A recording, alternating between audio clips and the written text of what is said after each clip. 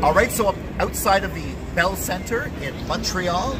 It's April the 15th, 2024, just after 7 o'clock at night. I'm going in there to watch Monday Night Raw. Of course, this is going to be a bit of a different review. I'm going to review the show, but of course, from a perspective of someone who went there. Now, got some great things happening. Sami Zayn, yay, our Montrealer is defending the Intercontinental Championship against Chad Gable. Boo. Now, I like Chad most nights, but tonight against Sami, not so much. Also, Liv Morgan supposedly going to confront Rhea Ripley or vice versa. Heard some stuff on the internet. I hope that's not true. We also have Jey Uso versus Finn Balor. Yeet versus someone who doesn't even know what Yeet means. He said something else online. And of course, we have Candice LeRae and Indy Hartwell versus Maxine Dupree and Ivy Nut. A whole bunch of good stuff tonight. It's going to be fun. Let's head inside. Welcome to Silo Voice Wrestling on YouTube, the Silo Voice Wrestling podcast from Silo Voice Studios in Montreal. I'm Jason C. McLean. Make sure you like, share, subscribe. Of course, ring the bell for notifications. Usually I do analysis on wrestling, opinion pieces, some predictions. I don't usually do show reviews unless it's something big like WrestleMania or a show that I went to, like I did last night, April 15th, 2024, WWE RAW at the Bell Center in Montreal. The place was packed. I was excited. The whole crowd was excited. It was a typically hot Montreal crowd, very opinionated crowd. And I'm going to review this from the perspective of somebody there, in addition to actually reviewing the show as a usual watcher of the show. So we started off with Rhea Ripley. Oh, no. You started off with Rhea Ripley. We started off with Natalya versus Xia Li and Ludwig Kaiser versus Otis. Yes, before Raw went live, we got two matches from the show called Main Event. In case you watch this show, I'm not going to tell you who won. There's no spoilers. I will tell you, though, that there was a bit of a delayed reaction when the Alpha Academy music hit. I think everyone, including myself, were waiting to make sure it was, in fact, Otis coming out before cheering, on the off chance it might be Chad Gable. Now, I think we were waiting on potentially cheering Gable until after he lost to Sami Zayn. More on that later. Anyways, there was also a taping of a 3-minute match, specifically 3-minute time limit match for the show Speed. That's only on X/Twitter. It was JD McDonough versus Ricochet. I'm not going to tell you who won, obviously, because I think that show only shows up online tomorrow, Wednesday. So no spoilers. But then after introducing Pat McAfee and Michael Cole, everyone cheering, everyone getting ready, Raw went live on the air. And of course, along with the rest of you, we started with Rhea Ripley. And Mommy was not in a good mood. She came to the ring in a very bad mood wearing a sling. Now, I had seen things online earlier in the day, so I kind of figured what was going to happen, especially seeing as Adam Pearce was in the ring. Not everyone had seen it, including some of the people I went with. But anyways, she was there to vacate the Women's World Championship because she had been injured the previous week for real when Liv Morgan attacked her backstage. Now, the Montreal crowd, including me, started shouting bullshit. There were bullshit chants. There were thank you, mommy chants. And it was understandable there were those chants because in storyline, it makes sense. Yes, she has a shoulder injury. That's bad. So she has to be out for a few months. But Roman Reigns didn't defend the title for a few months, and he still kept to keep his championship. So it actually is kind of her getting screwed over storyline-wise. Of course, from a booking perspective, it actually makes perfect sense. Now, it's really bad, really unfortunate that a top star like Rhea Ripley or anyone really is injured with a shoulder injury. That's horrible when they're in their prime. But when she comes back, they can't hide the fact that she's technically going to be a heel. Now, yeah, Montreal is a different type of crowd. Everyone was cheering Rhea at WrestleMania because she wasn't out there with Dominic, even though she was against Becky Lynch. But Montreal is really unhinged. If we like someone, even if they're supposed to be a heel, we'll cheer as we chanted bullshit and as we cheered for Rhea.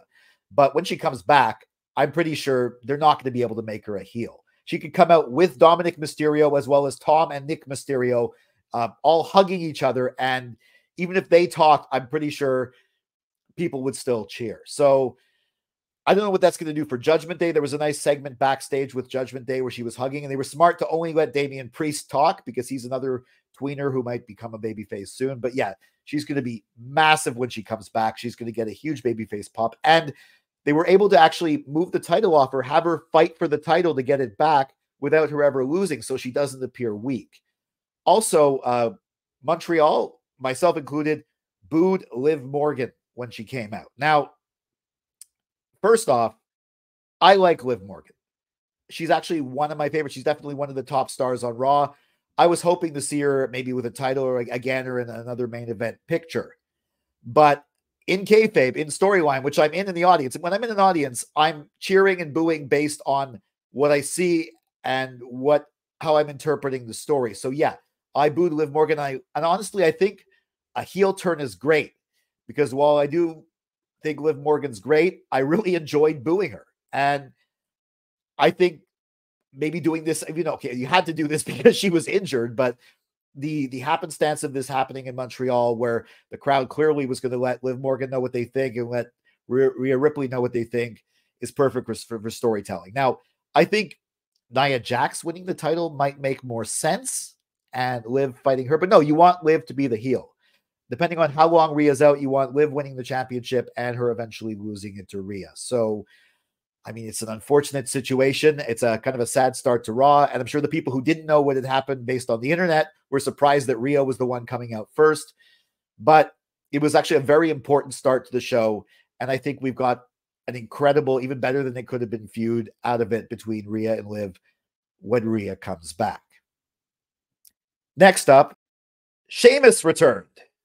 He, of course, got a massive crowd pop in Montreal. He's over here. He's over everywhere. And, of course, how can we miss you when you haven't gone away? Well, he went away and he's back. He had his old theme music. He's clearly not Brawling Brute Sheamus. I think this is great. And, of course, he was not there to do a speech or talk or call out somebody as they thought he might be. But, no, he was there for a match. He gets right into the matches, right into the banger after banger. And he had a banger with Ivar. Now, it's an interesting note that the last time I was in this same building to watch wrestling was at a SmackDown live airing right before Elimination Chamber, and the best match of the night was Sheamus and Drew McIntyre versus the Viking Raiders, one of them being Ivar. It's kind of interesting that we started off with another banger match with two of the same people. It was a great match. Of course, Ivar was going to lose. It was Sheamus's return, but Sheamus at first tried to do the beats of the Bahrain. He missed it, but then eventually he got it again. The whole crowd chanted along with him. He seemed very happy to be back. He did some impressive, what's the big men slapping man meat stuff with Ivar. You can only do that with Ivar, but Sheamus is, of course, very impressive when he's lifting up Ivar, suplexing him, the whole deal. Sheamus won, and after he went around to the announce table and had some fun with the announcers. It was a great return, and I'm glad that myself and the rest of Montreal gave Sheamus the warm return welcome he deserved. Then it was time to play the game. We knew something was up. During the commercial break, before Triple H came out, they were setting up the ring. They were putting down the carpet. They had a podium. We're like, what's going on? Is there a new belt? Are they going to give Cody a new belt? What's going on? And then when they came back from commercial, they were focusing on the announcers, not shooting the ring. And then sure enough, Triple H's music hit. Now, we, of course, exploded. We were very excited to see him because in this day and age, when Triple H comes to the ring, something important is about to happen right before your very eyes. Also, he's not someone I expected to see this night. Obviously, I expected him at the Raw after Mania, not a week after that. I thought maybe he was going to talk about the draft, but we saw the belt there. Anyways, comes out. He announces the World Tag Team Championships instead of the Raw Tag Team Championships, which is an excellent choice. He brings with Adam Pearce, they bring out R-Truth and The Miz, Awesome Truth, and they present them with these belts. Now, the belts themselves look a lot better than the previous ones. Those things were ugly. These ones aren't. Of course, they look a lot like a lot of the other championships, but I'm fine with that. Of course, this segment also involved some great R-Truth comedy. It also involved thinking Triple H was actually Tommaso Ciampa, and The Miz interrupting and trying to get things back on track. And of course, The Miz got a huge crowd pop when he spoke French, and he got the crowd chanting "Oui." Of Of course, Mrs. wife, Maurice, is from Montreal, so he did know French a little bit better than some of the other Americans on this show, but it was a hilarious segment. It was really over with the crowd. I was very excited. I loved it. In the early part of the show, this was a really fun segment after a great match and after a really kind of sad intro with Rhea Ripley. Things were happening, and I'm glad that we have these new titles. And I'm glad they're calling it the World Tag Team Championship. I'm presuming on SmackDown they're going to call those belts the WWE Tag Team Championship. It allows them to change shows. Belts look a lot nicer. Funny segment. Can't really complain. And of course, Triple H walked off because R-Truth was just not understanding things, as he usually does. And then Pierce introduces the triple threat match to determine the #1 contenders for the World Tag Team Championships. This match was DIY, Johnny Gargano and Tommaso Ciampa versus the Creed brothers, Brutus and Julius, and the New Day, Kofi Kingston and Xavier Woods. This was a fun match. The crowd was chanting, "This is awesome" at some point. At one point, we started chanting Triple H when Ciampa was in there. He even did a pedigree. We tried to chant HBK at Gargano, but he wasn't in for that long. All the teams look good. At one point, there was this massive pileup with DIY on the bottom. Not sure who would have won if there had been a pin. Maybe it would have been a fatal four-way. Who knows for the title? Anyways, the Creeds look strong, but of course, they didn't get to do the Brutus Bomb. They were stopped. New Day got some good teamwork in. DIY did, but eventually it's back and forth. Really exciting match. Eventually, DIY won and are the #1 contenders for the Tag Team Championships. R-Truth and Miz were at ringside at commentary. I might watch that back to actually hear what their commentary was like. I'm sure that was fun. I kind of thought DIY was going to win. They make the most sense in this situation. That's a pretty good match for Backlash. And again, the crowd continued to be excited. Of course, it's a Montreal crowd. The next match, not so much. Indy Hartwell and Candice LeRae versus Ivy Nile and Maxine Dupree. Of all the matches this night, this was the one that the crowd was dead for. We were hardly making any noise. Of course, it was a match we've seen a variation of several times. And I think the big takeaway here is that Indy Hartwell finally embraced her darker side and is now healing with Candice LeRae. This was a good program, a good heel turn, but they should have solved it right away, made them both heels right away, rather than let people think that Indy is just completely unaware of what's going on. Who knows? Maybe it'll pay off in the future. At one point, the crowd started chanting "On s'en calisse," which is "we don't give an F" in French. I don't know if those chants made it to the broadcast, but if they did, they probably wouldn't be censored because it's French and USA Network doesn't know French swear words. Anyways, this match was like maybe a good bathroom break match. I don't know. I mean, I like both these teams. I just think that they should maybe do more, progress a little bit faster. Right around now is also when we got a between the commercial break tease at the return of Uncle Howdy, very similar to the Bray Wyatt tease. The screen started going all fuzzy. They played a song. Now, I'm not sure if that song's under copyright, and I don't want a copyright strike, so I'm not going to play my fan footage here. I might share it on my Twitter or X at Jason C. McLean, because they're I guess a little bit less stringent with copyrights than YouTube. Anyways, yeah, that continued. They did it at SmackDown. They do it at Raw. We're definitely looking for the return of Uncle Howdy, maybe with Eric Rowan and other former members of the Wyatt family. Of course, the crowd had the fireflies going on their cell phones.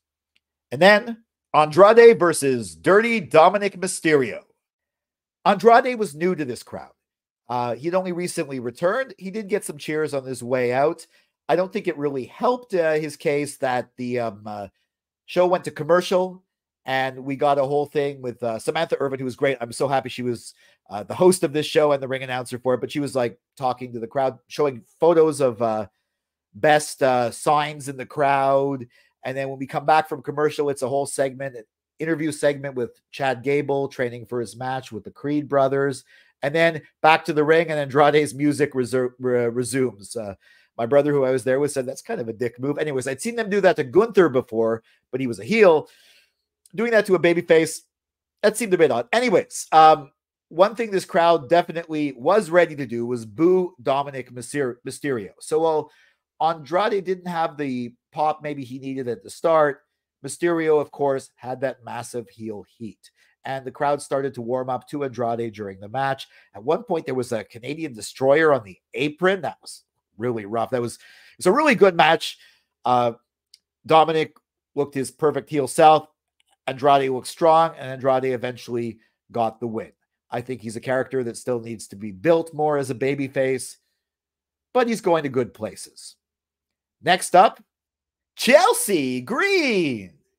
And of course, Piper Niven versus Caden Carter and Katana Chance. Now, Montreal is known for its party scene, so I really think Carter and Chance will be better off on SmackDown because they could go party, hit the club after the show instead of a weekend of clubbing in Montreal, and then they have to, I'm kidding, I know they probably don't really go to the club. Anyways, it was a good match.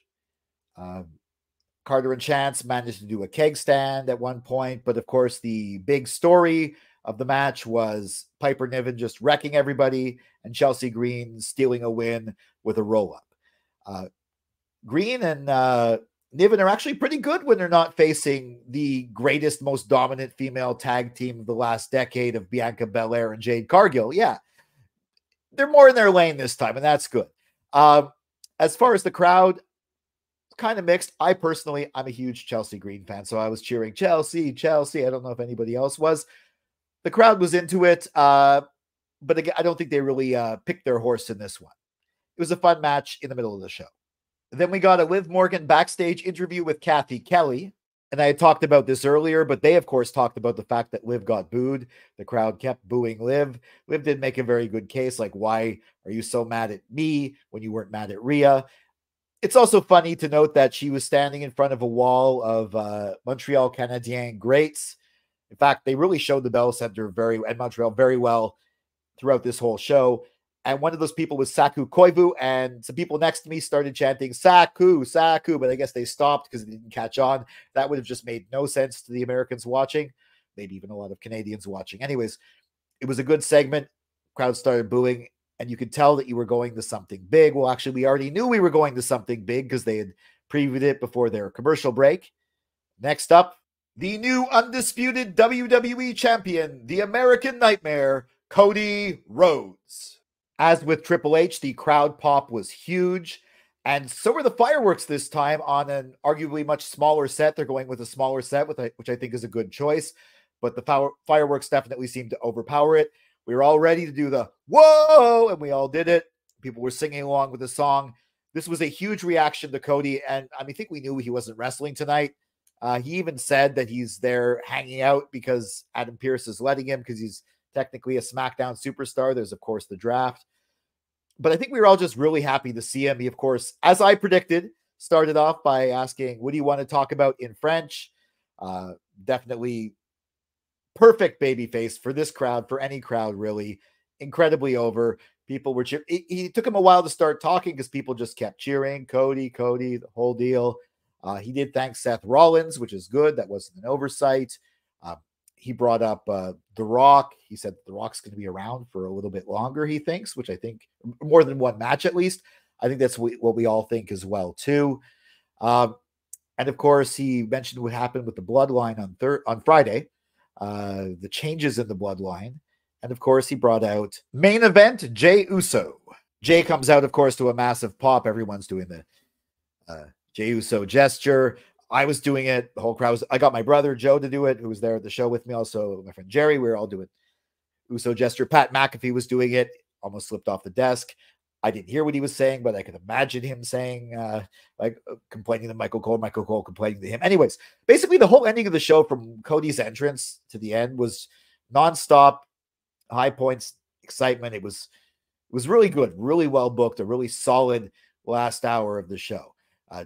Cody, of course, puts over the fact that Jey is the #1 contender for the World Heavyweight Championship, said soon Raw will be yours, makes a few more dad jokes, including I'll be yeeting you later. And importantly, Jey tells him he doesn't need him to be in his corner for the match. He's handling it on his own. His match, of course, against Finn Balor. And that was very important. That explains why Cody didn't come back a couple more times in the night. So then the match starts. Main event, Jey Uso versus Finn Balor of the Judgment Day. Match starts quickly. Finn's pretty dirty. His music starts playing, but he comes from behind, which I saw. I don't know if they showed that on television. We saw him coming from behind. Attacks Jay. Match starts. Throughout all these matches, I'm playing a little game like, when are they on commercial break? I don't know. I was able to tell a few times here. Good, solid match. Eventually, Jay wins clean with the Uso splash. Damian Priest comes out after Jay's celebrating. Shows his title. Finn attacks him. Dirty Dom and JD come from under the ring. They're beating down Jay. Now, obviously, he's already told Cody not to come out and help him, but he manages to escape. And he starts heading up through the crowd out of the building, which leads to one of the best sequences I've ever seen in WWE. We follow Jay through the concourse, past all the merch tables, with a bunch of people trying to take photos with him. At one point, he shoves one guy away who was kind of going in for a selfie. He heads right out of the Bell Center. McAfee's saying, where's he going? He gets outside in front of the Bell Center and he runs into Sami Zayn. Sammy's looking up at the Bell Center sign, presumably. Jay starts looking up too, asks him what he's doing here. Sami says, 25 years ago, I saw my first match in this building, which I think was the Montreal Screwjob, Survivor Series 97. And now I'm coming back as champion. Jay tells him to go get him. He says he's going to go in the same way he entered 25 years ago, through the front door, goes in, knocks a recycling container over at one point. Crowd's really excited, cheering him on. He's going through the crowd. He gets ready. He gets to the same entranceway Jey Uso came out of. His music starts playing. He enters the Bell Center again the crowd's exploding. From the moment you see him on camera, the crowd's exploding because we're all seeing this on the screens. And when he actually comes into the arena, his music starts playing. At one point, somebody gives him a Canadian flag, puts it on, wears it. He's going through the crowd. The camera is sort of following him. We're trying to follow him. At one point, the screens aren't following him because they're on commercial. Cheering all throughout the commercial break. I think we might have missed something when the show came back. I don't know. My brother actually said to me at this point, hey, imagine if you were in that walkway, you see Jey Uso go out, and you see what's happening on the screen. You know, Sammy's coming back the same way. Everyone's really excited. It was very exciting. It played just as well on the screens in the building as I'm sure it did on TV. Yes, I'm biased because I was there. I was part of it, and I'm from Montreal, but it was one of the best WWE entrances I've ever seen. Of course, we get to the ring. There's a little clip from backstage of Chad Gable talking with Bronson Reed. Bronson tells him, oh, whether you win or Sammy wins, I'm next. Something to that effect. Gable's music hits. People are booing. Myself, I was politely applauding. I'm like, as long as he doesn't turn heel, I'm going to cheer for him later. But at this point, I'm going to politely applaud, though cheer massively for Sammy. Samantha Irvin does the ring introduction, boos for Gable, explosive cheers for Sammy, and the match starts. And this was a banger of a match. There were German suplexes, there were ankle locks, of course, haluva kicks. It told a very interesting story. At one point, Sammy hurt his leg, and Gable was definitely exploiting it. Not exactly full heel at this point, but a little bit heelish, exploiting an injury. This was a classic, excellent Raw match, probably one of the better Raw matches I've seen. But of course, seeing it live, it's a whole different thing. And I was nervous. I was thinking, okay, there's no way they're going to take Sammy's title away 2 weeks after he won it in his hometown. But I remember this is WWE. And under the old administration, there was almost this sort of cruelty factor of doing things like that to the hometown hero. I was like, okay, well, at least he's got his WrestleMania moment. But no, they weren't going to do it.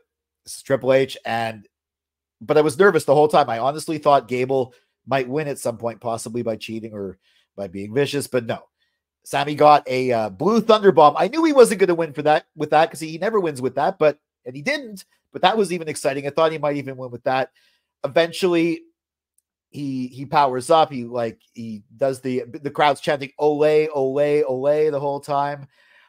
Sidebar: I wonder if people know that "Ole, Ole, Ole." Well, in Europe, that's like a soccer chant. That's actually what people chant at the Montreal Canadiens, the hockey team. So they chanted it at Cody Rhodes earlier and Triple H. I wonder if they thought that it was just for Sami Zayn, or if that's just something Montreal fans do. Anyways, sidebar. Okay, back to the match. Yeah, eventually, Sami Zayn does get that haluva kick. 1, 2, 3, and still the place explodes. Everything's really happy. I'm like, okay, he does the handshake with Gable. Gable lifts up his hand. I'm like, okay, maybe the heel turn's not coming just yet. And just before Raw goes off the air, Gable attacks Sami while he's hugging his wife and proceeds with the beatdown. Crowd starts booing. Now, I had said earlier, if you want to make Chad Gable a heel, having him turn on Sami Zayn in Montreal was the surefire way to make sure that there's no way the crowd was going to side with him. And we didn't. We let him have it. The show went off the air. People were chanting KO. People were thinking somebody might come out to help him, especially if the show was off the air. But no, nobody came out to help him. Eventually, people came out to help him, but it was the referees. It wasn't another superstar. The officials come in. Eventually, they get Gable off Sami. The crowd starts chanting F you Gable, F you Gable, and eventually Gable leaves. And as he's about to leave, the crowd starts singing na na na na na na na na hey hey, and Gable starts conducting it, and then he even does the thank you very cynically and leaves. Heel turn solidified, complete. And then Sami eventually makes his way to his feet with the crowd cheering him on, and he has a microphone, and he says, Je vais pas laisser ce petit Christ-là voler notre soirée.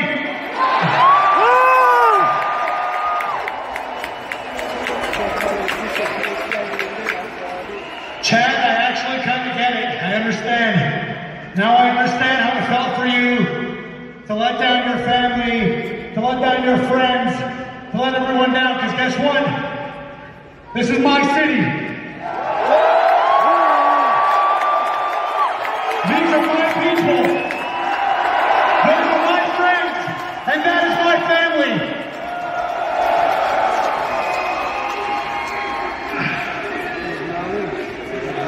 Injuries heal, Gable.